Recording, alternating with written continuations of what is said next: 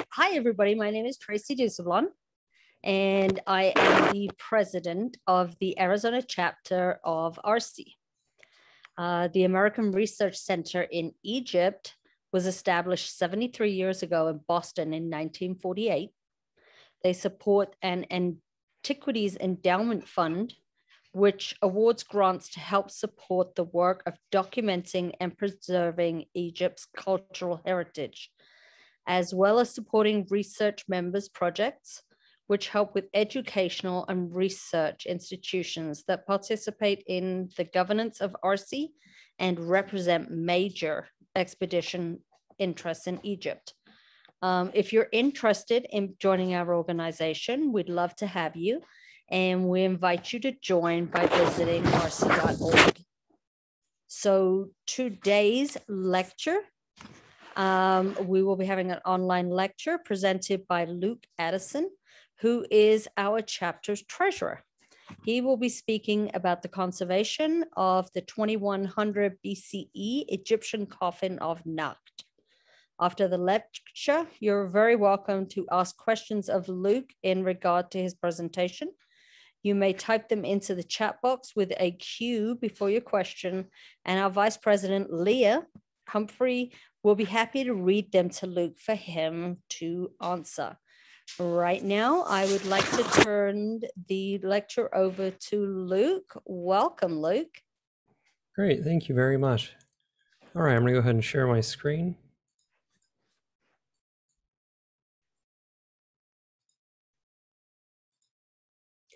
All right, can everybody see that okay? Wonderful. Excellent. Okay. To get this started, I didn't do this project myself. I had a lot of people who helped me along the way. Most of all, Dr. Nancy Odegaard was my partner in this project and was absolutely instrumental to every piece of it. And a few other friends who are actually here tonight. Chris Rudis was also instrumental to this project. So a big thank you to both of them. Before we get going, just a word on the provenance. The provenance for this piece was extensively researched before conservation treatment began, mainly by some Egyptian antiquities ministry officials, then by RC itself before giving grant funding for this project, and by Dr. Odegaard and myself to make sure everything was above board before we even touched the piece. It might seem odd to have an Egyptian coffin at the University of Arizona, but once you look at the university structure, it's not too weird. There's a very good Egyptology program, and Dr. Pierce Paul Kresman, who was at the university at the time, was working with the Institute of Archaeological Research and Discovery, who had acquired this coffin and brought it to the U of A for treatment. He had initially asked Dr. Odegaard if she would be able to treat the coffin or might know someone who could, and that's how I got involved in this project.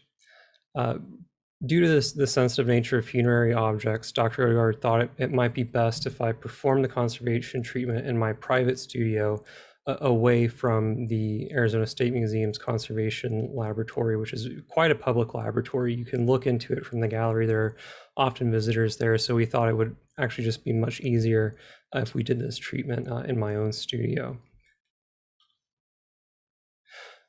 As a general background for this project, the ARD requested essentially a technical study so we can understand what the materials were. And then once we understood what the materials were, then we could proceed with treatment. A basic visual analysis showed us several things. First, by microscopy, we identified several different wood species. Two of them were tamarisk and acacia. Another was identified by eye, and that was sycamore fig, which, many of you being Egyptology enthusiasts or even experts are well aware of sycamore fig's significance in Egyptian artifacts. The coffin itself was believed to come from around 2100 BCE or so. The wood itself for that predicted age was in very good condition.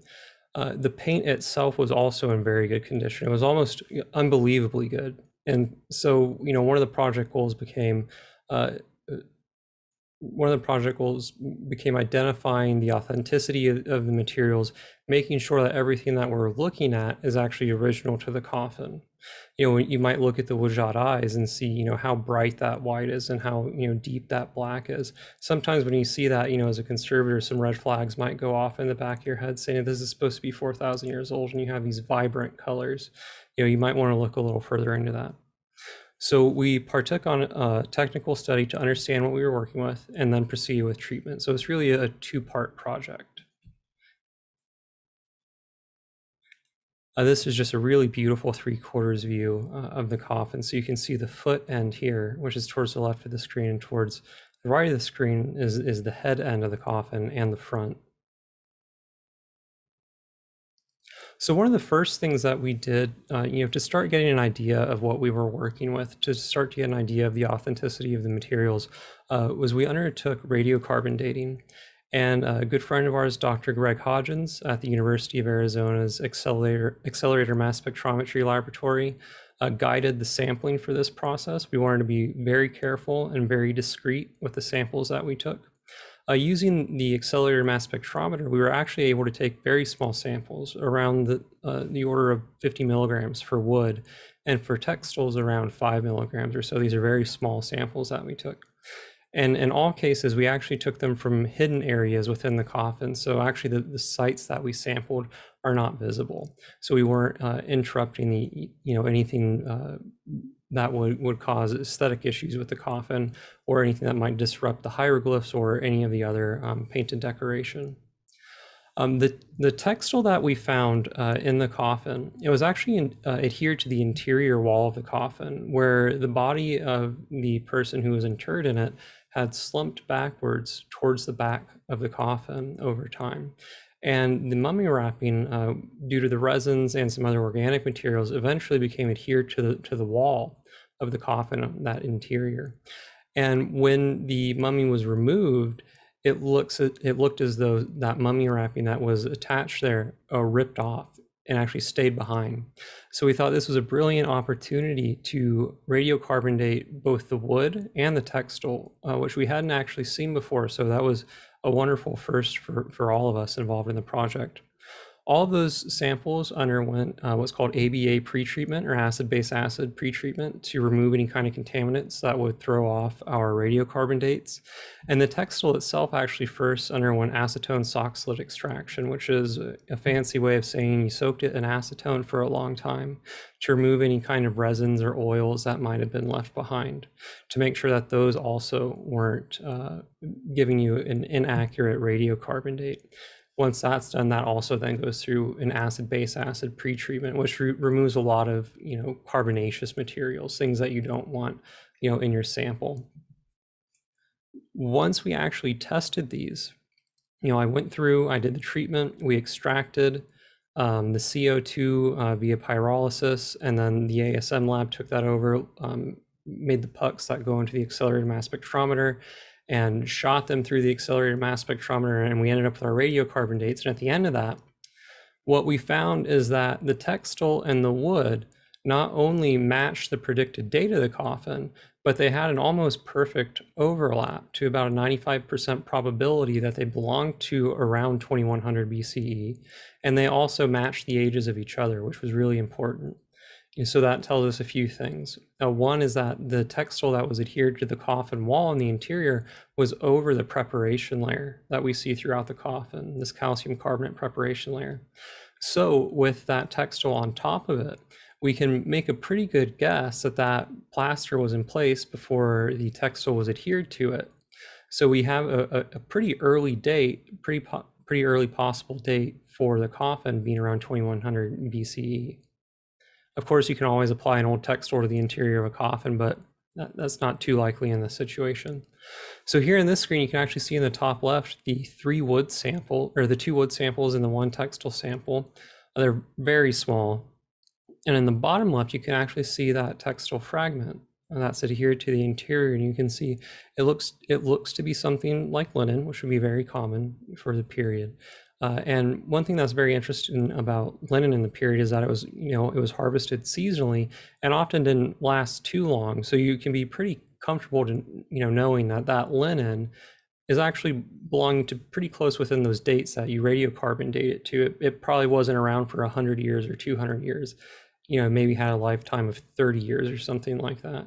So when you get that radiocarbon date for the linen textile, you've narrowed that date range down a bit. Whereas with a piece of wood, you can sometimes have very large date ranges depending on where you take the sample from.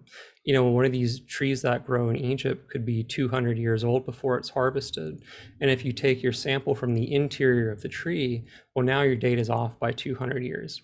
So we were very careful in our sample selection, but we also kind of gave ourselves, a little bit of security by using that textile so we can get a really good idea of what the actual manufacture date of the coffin is.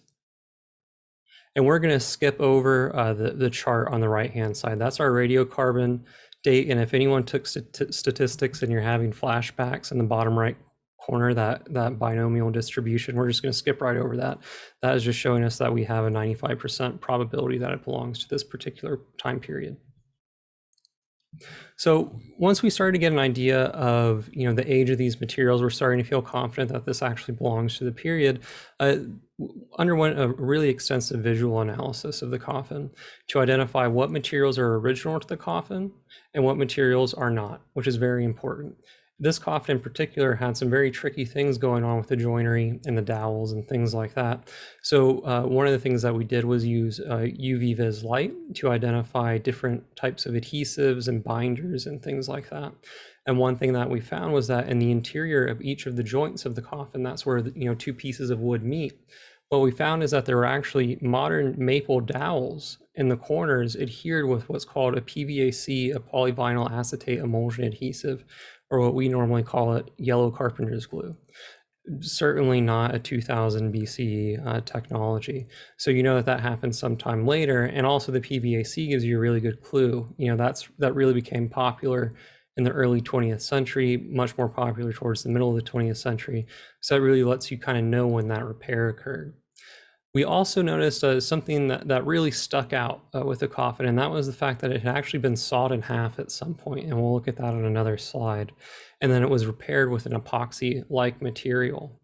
So, it becomes pretty obvious when you're looking at these materials, you have to distinguish between what is possibly original and what possibly isn't original. And so here you can see that cross cut. You can see, if you can see my mouse, where the tone of the orange yellow paint changes right here in this line, and you can kind of see a crack going through the length of it. On the right side, you can see that a little more closely. So what we wanted to check to see was if this paint here, which is over a modern repair, matches this paint here, which we believe to be authentic. So if these two paints matched chemically, if they had the same chemical composition, then we would know that this paint could not be original to the coffin. So that was one of the tests that we undertook. So there are a couple different ways you can look at that. One of them is through portable X-ray fluorescence or just regular X-ray fluorescence. We're lucky to have this portable instrument. And here's Gina Watkinson, who's a wonderful conservator at the Arizona State Museum Conservation Laboratory, performing that analysis. And we did that in many different locations. I believe it was around 30 or so, testing all the different pigment types and, not only just the different pigment types, but different pigment types in different locations. So we make sure, each one of these materials has, a very distinct chemical composition. We can identify that in several locations, and that builds the confidence that that material is either original or not in the coffin. So we looked at the paint, we looked at what we thought were repair materials, we looked at the preparation layer. If it was on the coffin, we looked at it.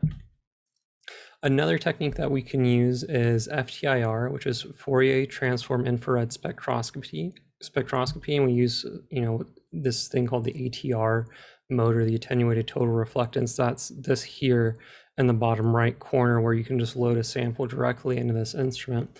But essentially what it lets us do is take a sample and look at a spectrum of its chemical composition and use what are called the functional groups of the chemical compound to match it to other spectra and identify what the material actually consists of. And this is especially useful for organic materials like binding media, resins, oils, proteins, things like that. This instrument is really useful in giving us that information.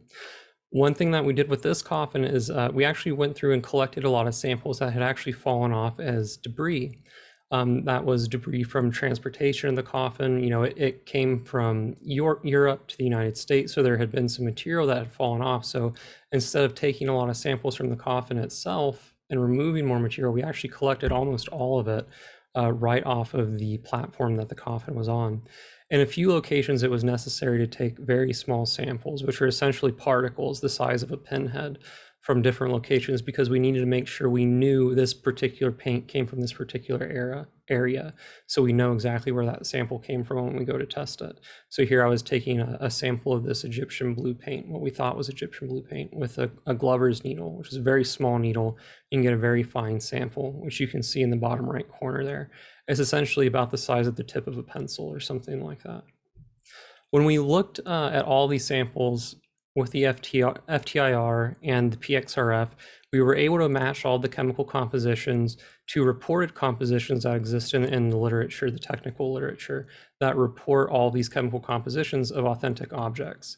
So we were able to identify all of these paints as matching chemically, perfectly, all of these paints that we know to be authentic, except for a few of them.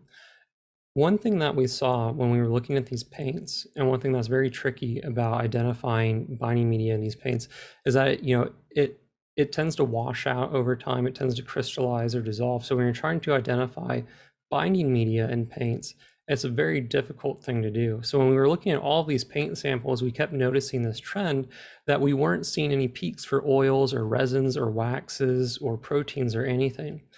In two paint sample types, in the red and the blue pigment, we saw what looked like could be what were called amine stretches or amine wags, where you see CN or NH wags in the spectrum, which could possibly indicate a protein. So we saw kind of the ghost of that in the spectrum, but nothing that could be conclusive.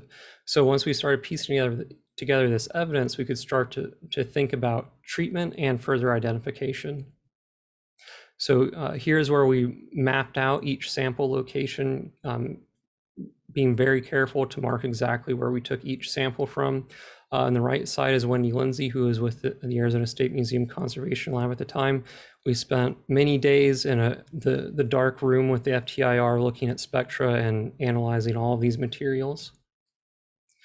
And what we found was that all of the materials we essentially thought to be original were very likely to be original. They match all the chemical compositions very nicely. We saw that the preparation layer was a calcium carbonate preparation layer. That's that white material, or sometimes people call it gesso, that all the paints are on top of. We saw that that was pure calcium carbonate. We saw that the yellow, that dark yellow orange color, was an iron-based yellow ochre. The red was a red-based iron ochre. The blue was in fact Egyptian blue. The white was a really fine, the white in the eyes was a really finely ground calcium carbonate. And the black was a carbon-based black, which means that it came from combustion, it came from a fire. It wasn't a soot black or something like that. So which is also very traditional in the Egyptian funerary palette of paints. And then the light yellow of the coffin we found was actually a mixture of that darker yellow and the white calcium carbonate to make a very light kind of cream colored yellow.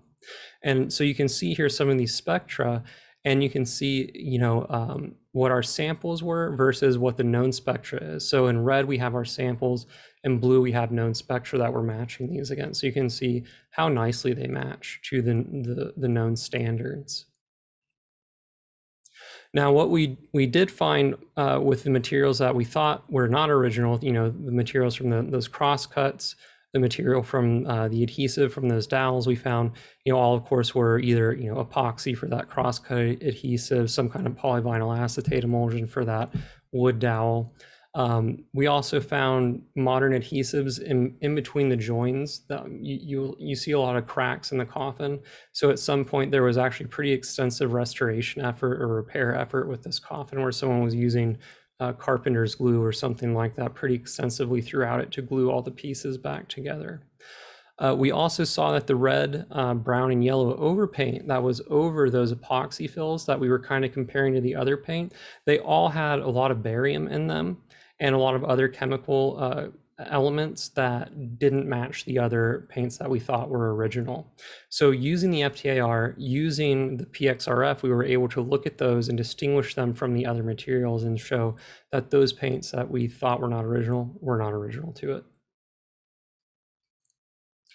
Once we knew that, then it was time to start identifying some of the soiling materials or deterioration products. One of the things that's very common in these types of objects are salts.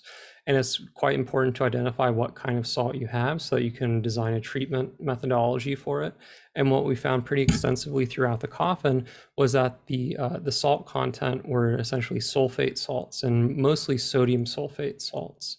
What that ends up telling us is that we can use a water-based cleaning system to remove those types of salts.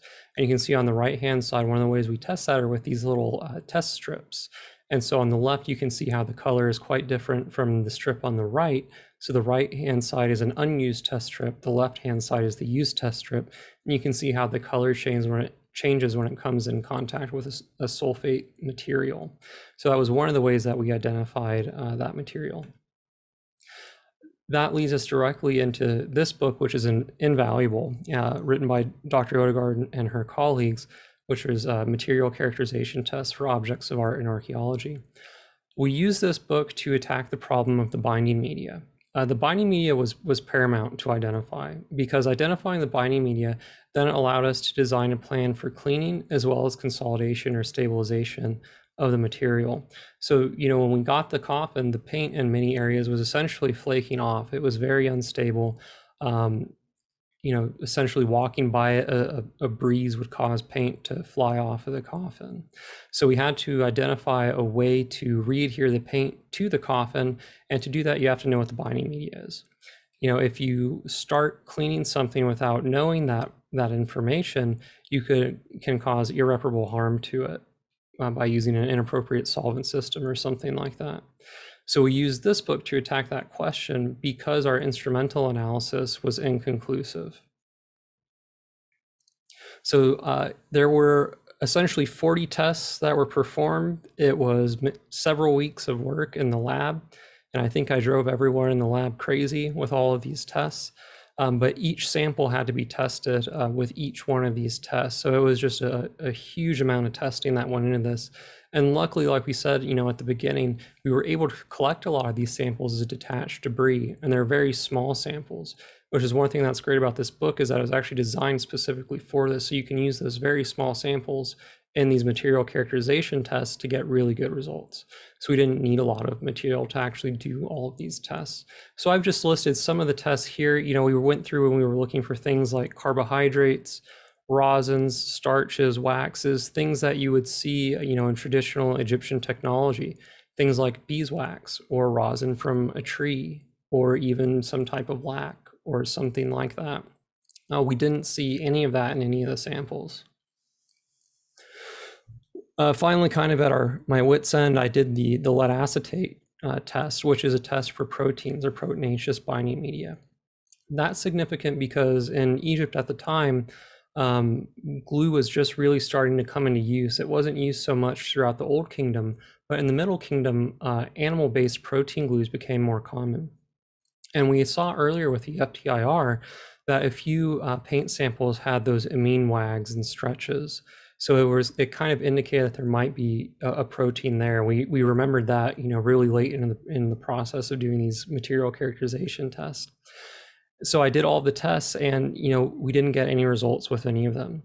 So that kind of sends up a red flag, because the paint has to be bound somehow. So there has to be something holding all of that paint together. You can't just have dry pigment resting on that surface with this kind of coverage and that kind of thickness. So essentially what we did was take this test and modify it. So you can see that the size of the tube here, it's quite large that we're doing the test in here that's undergoing the pyrolysis. You can see my finger there on the right-hand side. This is how we modified it. To increase the volume of sulfides that would evolve during pyrolysis, instead of increasing sample size, what we did was decrease the total volume of the container, which increases total concentration within that container. So that lets us use this very small amount of sample. You can see, you know, my hands aren't that big. You can see the wrinkles on my fingers and how small those sample sizes are, which is really one of the kind of the beauty of this test.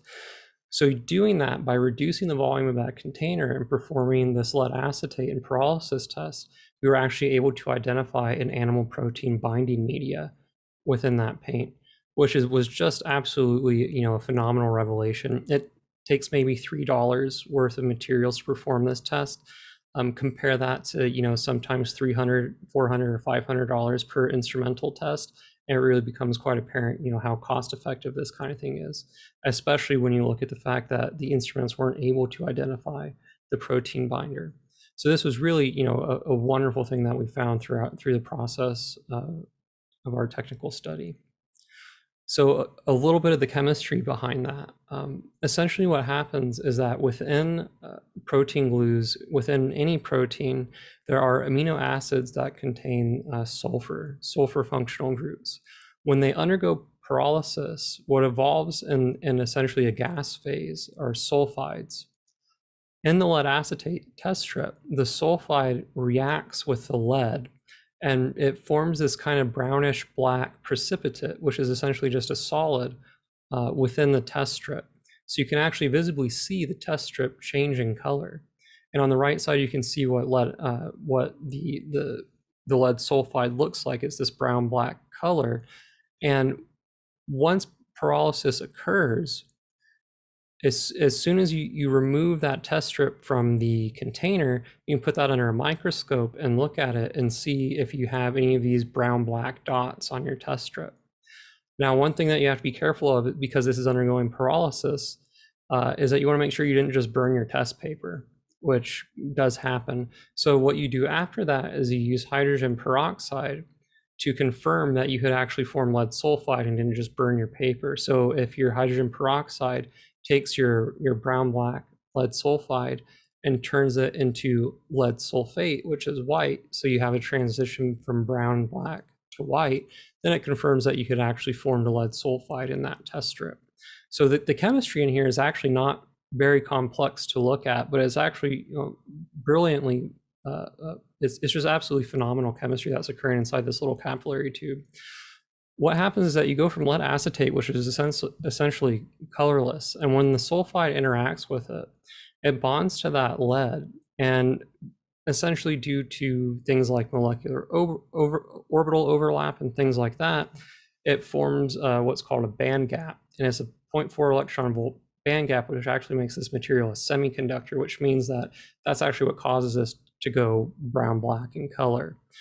So the chemistry here is actually very important. So the color is the indicator here that you're looking for, and then the hydrogen peroxide that removes that color is the confirmation of the test. So it's a very effective, reliable test that you can have a lot of confidence in. So after all of that testing, what we were able to arrive at is that the radiocarbon dates all belong to the period. All of the material compositions match materials that are that date to that period. And all the materials that we identified as restoration materials or repair materials don't.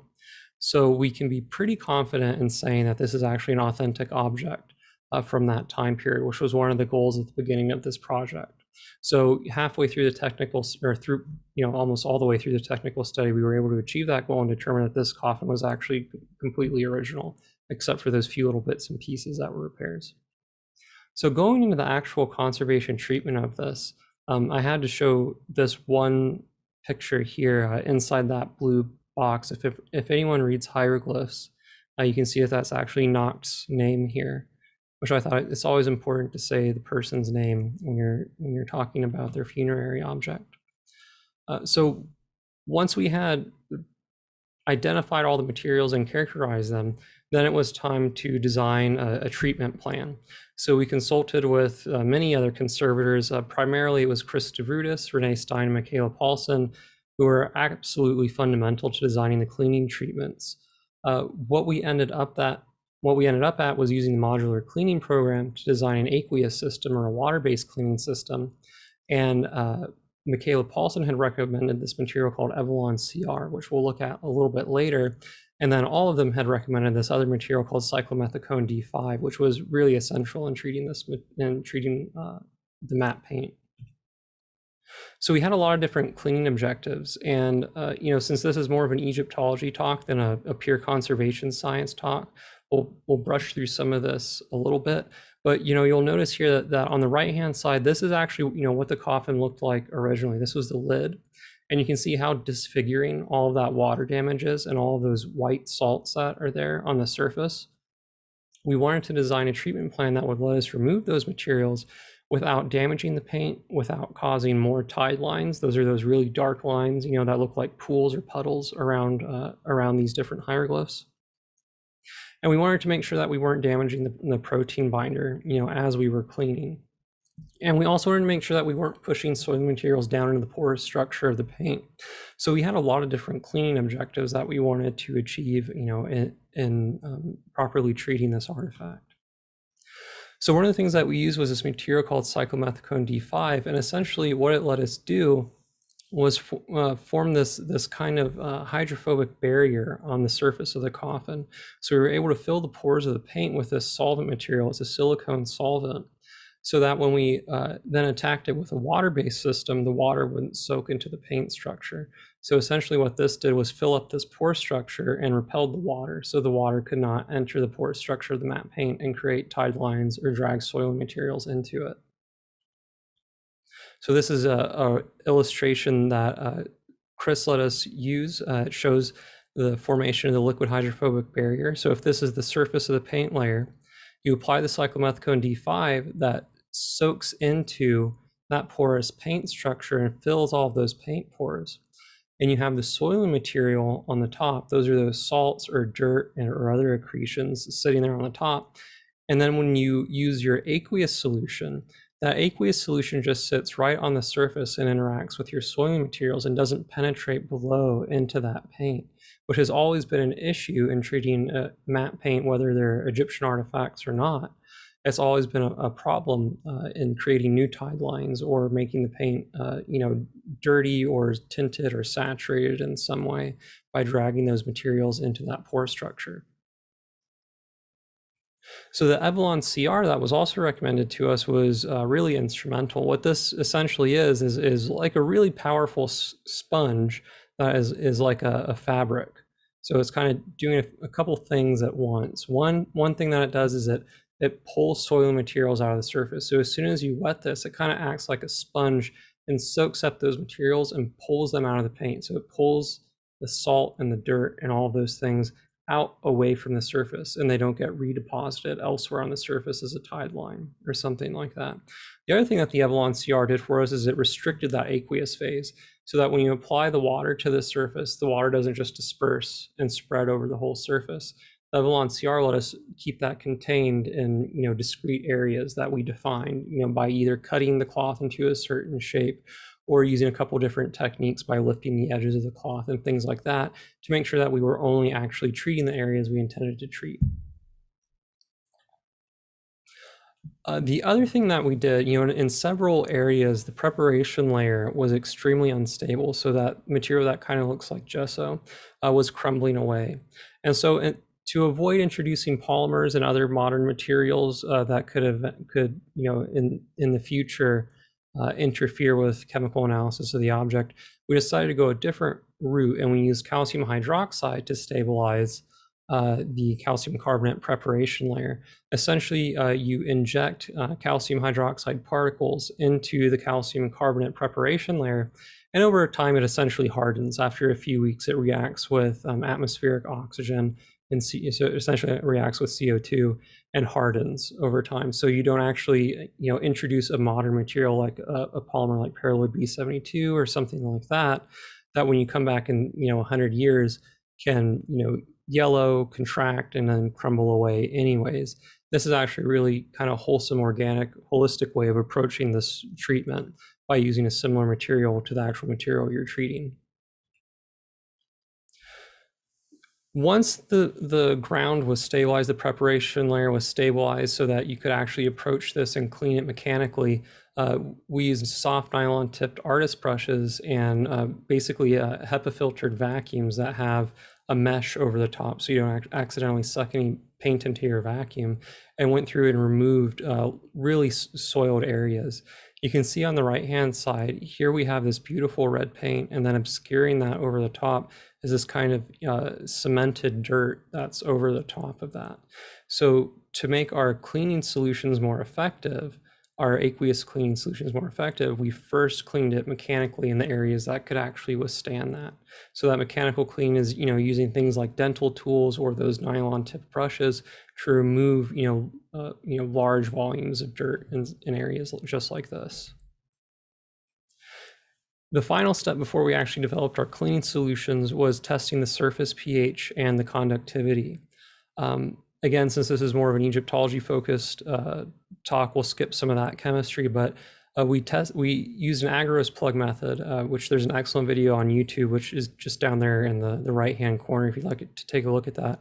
But you use an agarose plug to test different areas throughout the coffin to get an idea of what the pH is of the surface. That's important because generally in conservation, there's kind of a rule of thumb when you're doing this kind of cleaning where you use a solution that's 2 pH units above the measured pH to start to deprotonate soil materials within your soil layer.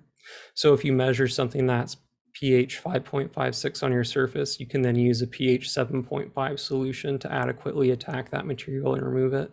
Or if you measure pH 6, then you can use a pH 8 so that you don't use an unnecessarily high or unnecessarily low pH to do your cleaning. So in measuring this surface, we found 5.56 to 6 pH throughout, which is what we were expecting to see. That's around the pKa of carboxylic acids and things like that, these kinds of deterioration products that form over time. What we also found was that the conductivity of the surface also is expected because it's a matte paint. The surface conductivity was very low. In some areas, we weren't able to even register conductivity, and in other areas, the highest we saw was around 300 microsiemens, which is the unit of measurement for conductivity, which is very low. But again, the rule of thumb that we use in conservation for conductivity is that 10 times higher than the measured value is generally within the acceptable range of conductivity of your solution.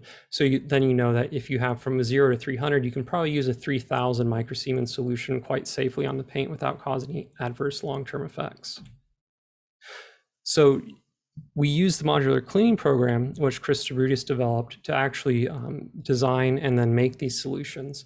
We used a buffer called Tris or Trisma base, which has a pKa of around 8. So remember, we measured that surface pH to be around 6 or so.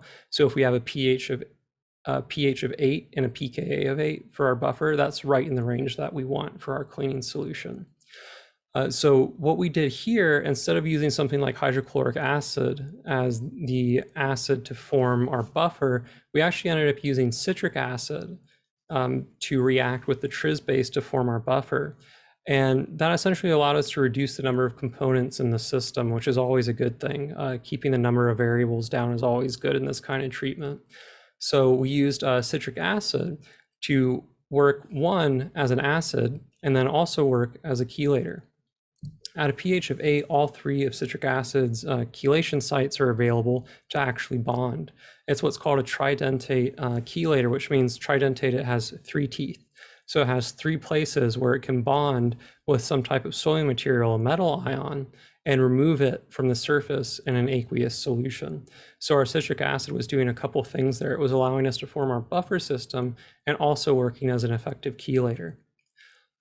One of the things that we wanted to be conscious of when working with these matte pigments that are, or matte-based paints that are just very loosely bound pigments, is that we wanted to make sure that we weren't removing the pigment or adversely affecting it. So we wanted to avoid things like EDTA or DTPA, which have really high binding constants or binding affinities for what are called the 3D transition metals, which is what really gives the blue and the red and the yellow their colors. So we wanted to stay away from those just in case they might affect them negatively. So that was another reason we chose citric acid. So the 2 solutions that we ended up on, one is the actual cleaning solution. So that is our tris and citric acid system at a molarity of 0.05. That's just our concentration for that system. And then the other thing that we developed was, the proper clearance solution. When you work with these kinds of systems, if you have something like citric acid and tris, those are solids. You don't want to leave a solid behind in your surface, so you clean it. You don't want to allow that to form a solid in the surface or precipitate on the surface, so you need to be able to clear those solids off the surface after cleaning. So we also made a clearance solution, which is an ammonium acetate clearance solution. So that's a mixture of glacial acetic acid and ammonium hydroxide.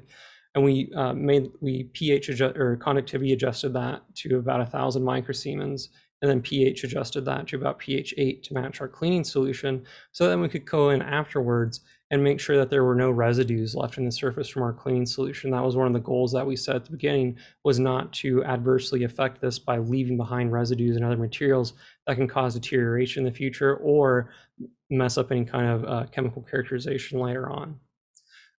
One of the other things that we did was, of course, we conductivity adjusted the tris citric acid solution. So essentially what we did is we used deionized water to dilute the tris citric acid solution that was at 0.05 molarity down to 1,000 microsiemens, so that it's within that acceptable range of conductivity so we can appropriately clean the surface. The cleaning technique evolved over a period of about 6 months or so. I'm including this just to kind of give an idea of the type of care and essentially artistic ability that goes into cleaning these kinds of objects. One of the things that you have to be very careful with these is avoiding hieroglyphs. You want to make sure that you aren't accidentally chelating and pulling out the materials that make up the actual border of the hieroglyphs. So, as we did this, we would actually cut around the hieroglyphs. We would cut our Evolon CR so that they would essentially fit in or around hieroglyphs. We would also apply the solution to the Evolon CR before applying it to the object in a separate container to control dispersion of the solution. And we'll see a video of that later. That was really a critical step to control tide lines. One of the things that we found, and when talking with our colleagues, what they had also found is that when you apply liquids to these kinds of matte paint surfaces, when the water starts to spread out over the surface, it carries the soiling material with it and then deposits it on the outer edge and forms new tide lines. And that was one of the things that we wanted to avoid initially with this project. So applying water, our cleaning solution, to our Evolon CR cloth outside of the project, away from the surface, allowed that material to disperse within the cloth and let us put it onto the surface so that essentially the liquid is stationary at that moment. It's not moving soiling materials around with it as it disperses across the surface. So this is what that actually looks like. On this last slide, this is actually the cyclomethicone D5, that solvent soaking into the surface, which is quite scary the first time you do it because it looks like you've just ruined everything. But it soaks into the surface here and it actually fully evaporates over time and it actually turns right back to the original color. So this is the first step where you're forming that liquid hydrophobic barrier. Then after that, you apply your Evolon CR. This is just a dry sheet just to show, what that looks like. And this is kind of a square rectangular area, so it's not cut to fit any hieroglyphs or anything like that. But essentially it's applied to the surface and allowed to sit on the surface for a period of, 5 to 10 minutes or something, along those lines. And you want to make sure that the cloth is in contact with the surface at all times. So you can actually use your gloved fingertip to slightly roll the cloth against the surface, or you can actually use the bulb end of a pipette to gently roll it across to make sure that the cloth is contacting the painted surface. And what you see here in this photo is the cleaning solution and the Evolon CR working together to pull soiling materials away from the surface. So all of this material you see here are things like pollutants and salts and that kind of stuff that you're trying to pull away from that surface. You can see it absorbing up into the cloth. Once that was done and you've removed as much soiling material as you can, you then repeat that procedure, but instead of using the cleaning solution, you use your clearance solution to make sure you remove any residues from the cleaning solution so that you don't leave anything behind. And you follow the exact same procedure. One final thing is that, in these treatments, instead of using something like Evolon CR, rigid gels are often used to try to clean these objects. What I found was that the Evolon CR really heavily outperformed these, just because a lot of these gels are so rigid that they don't conform to the surface of the object. The other thing is that they also tend to kind of form this kind of this suction that occurs, which essentially is due to gravity, but it essentially acts like a suction cup on the surface. So if you're not careful, it can actually lift paint off the surface. So we avoided gels and we just stuck with the Evolon CR. So this is actually the cleaning process, and it's sped up quite a bit here. But that's the application of the cyclomethicone D5, and you can see it dispersing across the surface here over that salt area.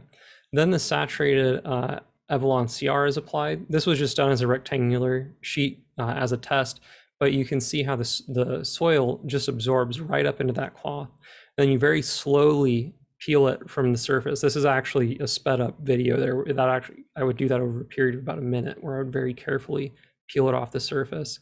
We'll go through and watch it one more time. But so you can see cyclomethicone goes on first, then your Evolon CR with your cleaning solution.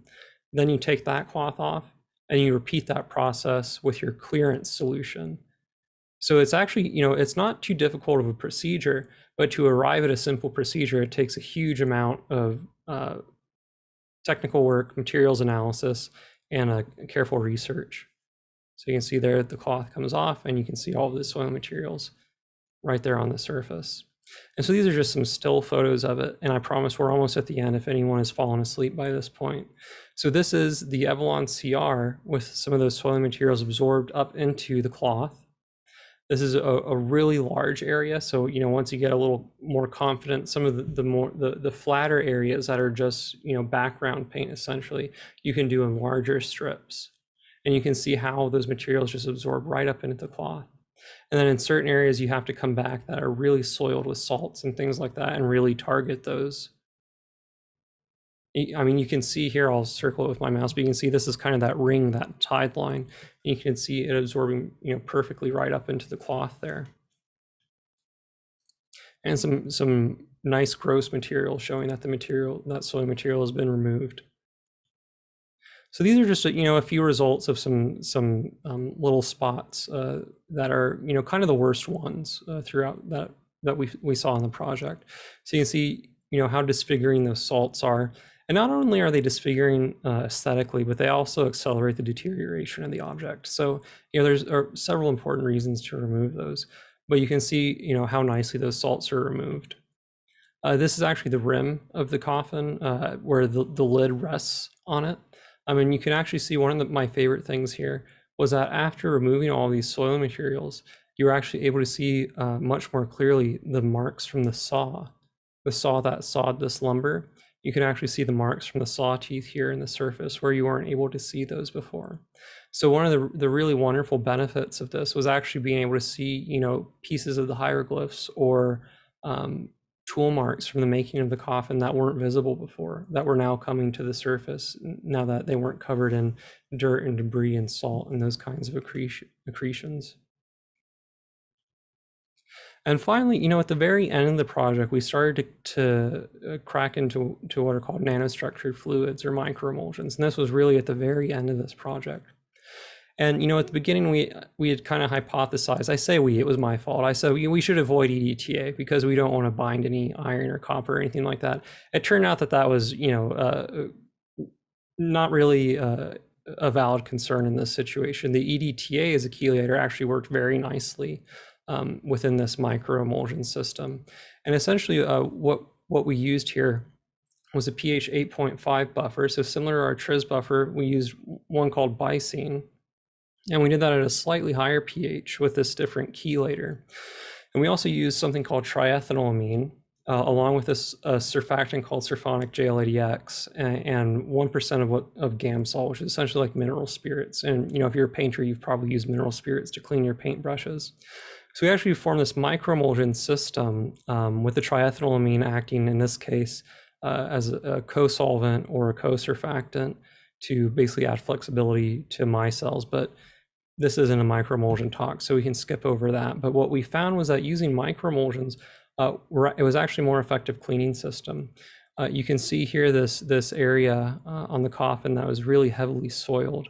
In this small test piece here, you can see how well that pulled out all of those soils using this different technique.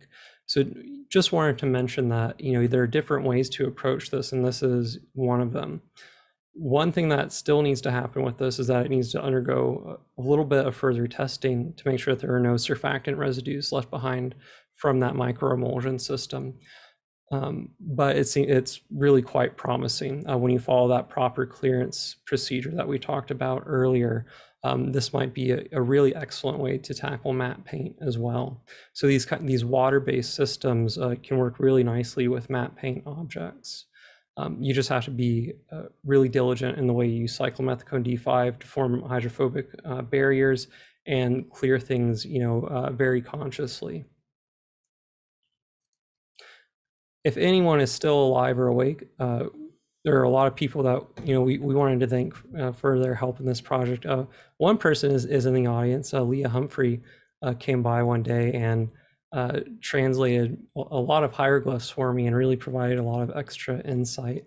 And of course, my partner in this project, Dr. Odegaard, RC was the main grant funder in this project. So a big thank you to RC and RCAZ.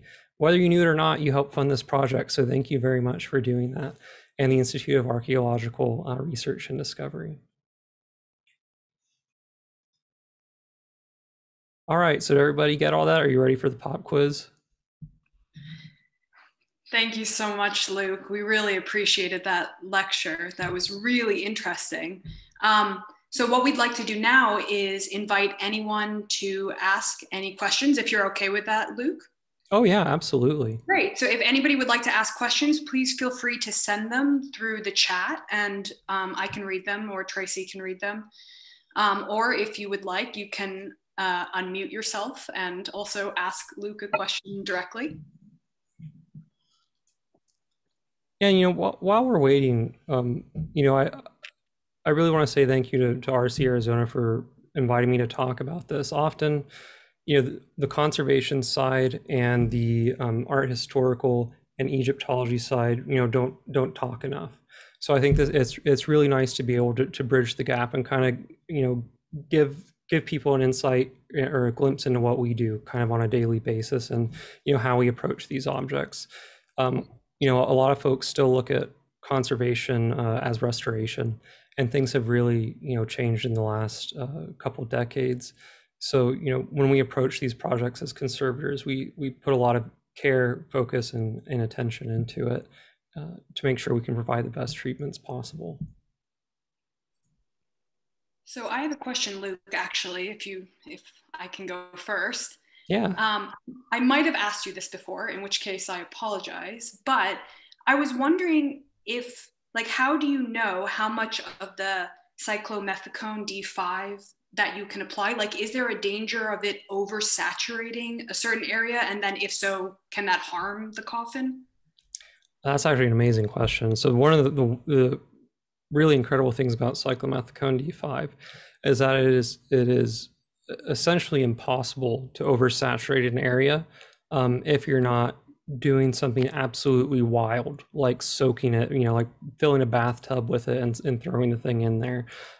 When you apply it to the surface via pipette, you're applying, just singular droplets over the surface, and they disperse very nicely and fill that pore structure. And so with the cyclomethicone D5, because it has such low polarity, it doesn't interact with a lot of the other materials that exist within that paint matrix. So whether it's soil materials or actual, paint particles, things like that, it doesn't interact with those. It just fills in the cavities. So it just spreads out really nicely and fills those, and it kind of like self-levels itself. So it keeps dispersing until there's a nice level surface. So there's no danger in oversaturating. And the other great thing about it is that it's totally volatile, which means it completely evaporates over a period, what I found over a period of about 24 hours. So it totally evaporates from the surface and doesn't leave any trace behind. And that's been tested in a few different papers. They showed that there were no residues left by cyclomethicone D5. That's great. Thank you so much for answering that. I see some additional questions coming in now. So one of the questions from BGF1 is, why was the coffin sawed in half? That's a great question. I wish I knew. There are some guesses, but they're really just, kind of wild hypotheses at this point. What we know is that when the coffin left Egypt, it went into a private collection that belonged to an Egyptian woman, I believe in Sweden, and we're not sure how it got there. So one of the thoughts was that perhaps it was sawed in half so that it could be stacked really discreetly and taken out of Egypt that way. There was a guess that it could have been sawed in half when it was taken out of the tomb. It came from a rock cut tomb, so there's a small from what we know, there's a small vertical shaft leading into the tomb. So they thought maybe they cut it in half to get it out of the tomb because they didn't go in through the original entrance. They went in a different way. So there's some thought with that, but really I don't know. Just a few guesses. So another question from Anjali Jain is, thank you for the interesting talk, Luke. And then were there any loose paint particles that were vulnerable to being picked up while mechanical or aqueous cleaning? And how did you prevent this from happening? Yeah, that's a constant threat and one of the most difficult parts of this treatment. This treatment took about a year, and that's not including the research. So it's very painstaking treatment. So the loose paint particles were really a constant issue. For mechanical cleaning, it's simple. You just avoid those areas where it seems too loose and it just seems dangerous. You'll notice that if you're breathing around it and you start to see particles starting to move and things like that. So you just tend to avoid those areas. Or you go in first and you stabilize those areas. So that calicyl that we talked about earlier that stabilizes the preparation layer also stabilizes the paint attached to that preparation layer. So you can lay down large areas with that and make sure it's well adhered to the coffin. The other thing that we did, and we didn't really talk about it too much in this talk, was that because the binding media within the paint, the thing that holds it all together, was a protein, an animal-based protein glue. When we went through with the cleaning solution, the aqueous cleaning solution, which is 98% water, maybe more, the water in that solution was actually reactivating the original binding media. So it was essentially re-gluing itself down to the surface as I cleaned it. So you would work on an area that was a little loose, you would clean it, and then you would come back the next day and it's well adhered, which is really one of the beauties and one of the reasons we wanted to identify that animal protein glue. So you could design an effective way to actually re-adhere that. And that was actually all Dr. Odegaard's idea, this idea of reactivating that original animal protein. And what we had originally thought to do was a technique where you use actually a nebulizer with kind of warm deionized water and build essentially a humidity chamber to introduce humidity really gently to the object to reapply that paint, to re-adhere that paint to the surface. But we found that through contact with the aqueous solution, that was more than adequate to reactivate it and re-adhere it.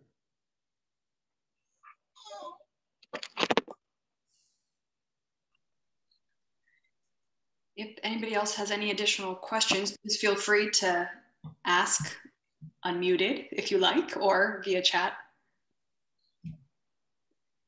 While we're waiting just to see, I actually have another question, if you don't mind. Yeah, of course. I was wondering how many linen remnants were found on the coffin, and if it was on one specific side or on multiple sides? Yeah, so what it looked like when you look at the coffin, so the front with the woodshot eyes, and there's the back. What it looked like is that the mummy had tilted towards the back. So essentially the shoulder and side was touching the back of the coffin. So this is the Middle Kingdom, and the way bodies were interred in coffins was a bit different. So they were actually buried on their side, and their eyes were lined up with the woodshot eyes. So they were actually kind of on their side. So over time, you could slump forward or backwards in the coffin. And so Nakht had slumped backwards.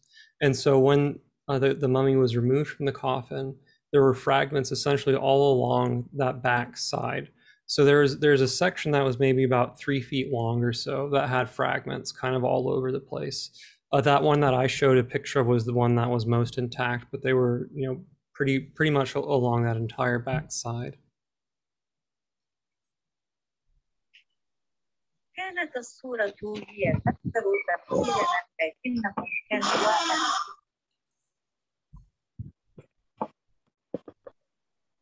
I didn't catch that. Shima, if you asked a question, maybe could you repeat it again or also type it if that's more convenient? Just to respond to one thing in the chat, Namita, about the calicyl. One thing is that you have to make sure you have very small sized diameter nanoparticles. So if you're working with calicyl and you're working with finer art objects, which I know you tend to work with, try the calcium hydroxide particles from Piero Baglioni's group, Nano Restart. They have a much smaller diameter, so they're much smaller particle size, and they'll work much better with those smaller particles that you're tending to work with. In this particular project, you know, some of the particles are, you know, very large. So the calicyl that I was using was, you know, more than sufficient. But those calcium hydroxide particles from Nano Restart would probably work better for you.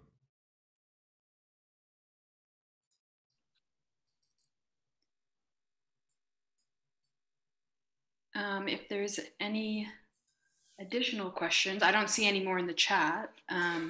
It's a lot of information to absorb and even think about. Well, it was all very interesting, and I think it gives us all a lot to think about, that maybe if we're Egyptology people, we don't always think of necessarily the conservation side. At least it's not something that I've always thought of in great detail. So I really appreciate hearing this. Yeah, and you know, it's the same for us. You know, the insights that we get from our colleagues in Egyptology, you know, to identify what's important, what's significant. You know, I didn't even know where Nakht's name was on the coffin until you had stopped by. And so, you know, when you learn things like that, well, then it's a lot easier to pay a little more attention to those areas when you're treating them, you know, or, you know, you learn what's important and, you know, what's not when you're going through the process of treating, which is, you know, you always have to make those decisions. You know, there isn't unlimited time and money for these kinds of projects. So, you know, it's always great to have, you know, have everybody come together and work on these projects. Absolutely.